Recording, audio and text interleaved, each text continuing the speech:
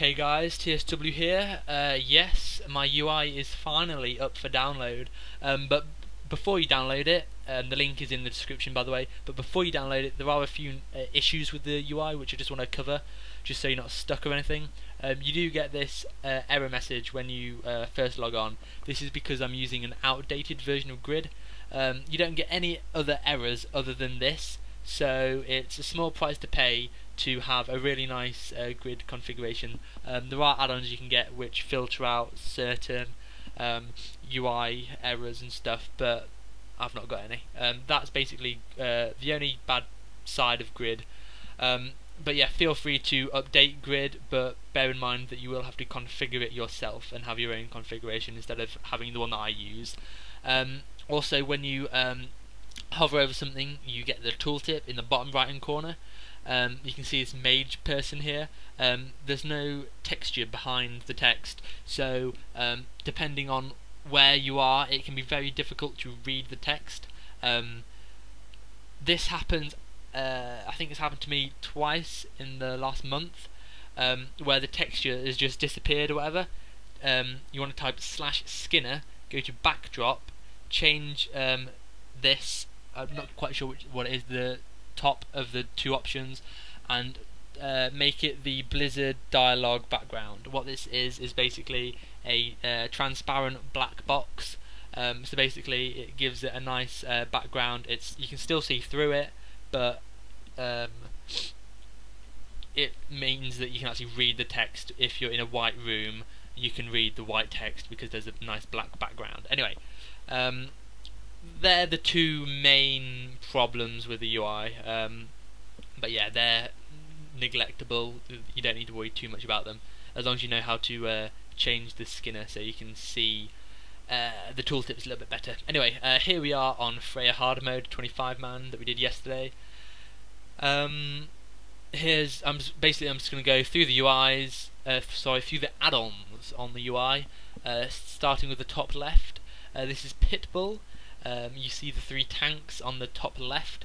You get this by your raid leader or an assistant in the raid promoting these players to main tank rank in the raid. Basically, if you don't know what this is, when you drag out your raid frames or whatever, and with certain add-ons, the main tanks have different properties in the add-ons. So you get, in this case, your name in the top left and your health bar and whatever, and yeah, it's really helpful for knowing when the tanks are dying and stuff. But I will make a future video of how to configure all of these add-ons, so don't feel as if, oh my god, I've got main tanks in the top left hand corner, I don't want them there. I'll go through any add-ons that people have queries with, so you can change them how you like instead of just having them stuck like I have them.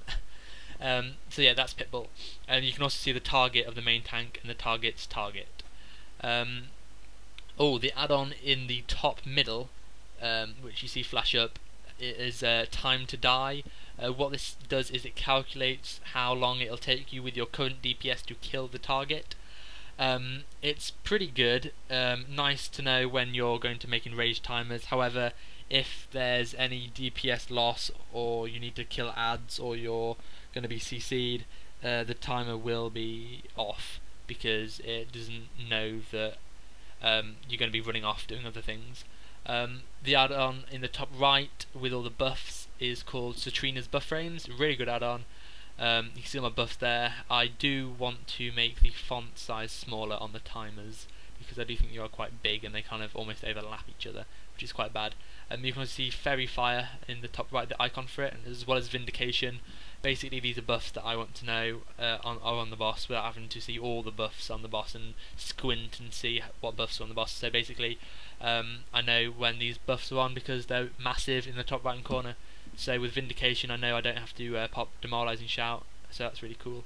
You can't see it at the moment because I've not got my Sunders stacked, but in the middle of the screen you'll be able to see a configuration which I'll show you later. Again, I'll show you all the add-ons configurations later if you want. You can see there 2 stacks of Sun Drama, and it'll tell me how many seconds left they are on the target. You can see my player frame and the target frame. This is Pitbull again, as well as the target. You can see all the heals I'm getting, that's default, and all my damage I'm doing. People always ask me what that add-on is. The add-on is default, but there's an add-on to change the texture, or the font rather, called X Damage, which changes the damage font. Yay, we killed Freya. So that's, and I'll show you later as well how to change font to different fonts and stuff. What else we got? Bottom left we have Chatter. One of the things with Chatter, which I used to have in one of the older patches, when you shift scroll, it would scroll all the way down to the bottom, or if you scroll up, all the way up to the top, which was really nice when going through combat log and stuff. And when you used to press control, I used to have it so it would skip 2 lines at a time or whatever, so you could go a lot quicker than just scroll.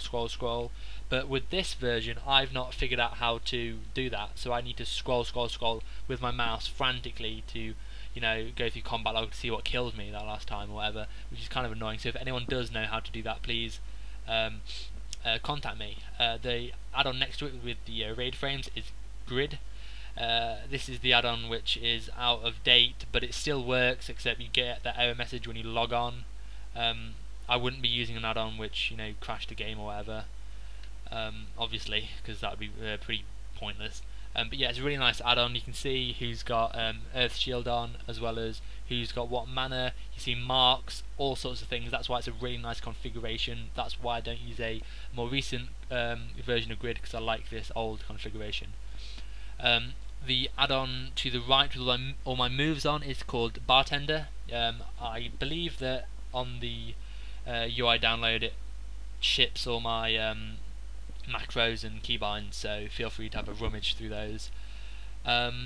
Also, the add-on just above it, which you can't see at the moment, but you will, like now, Commanding Shout and Blood Rage, that's what's called ClassTimers.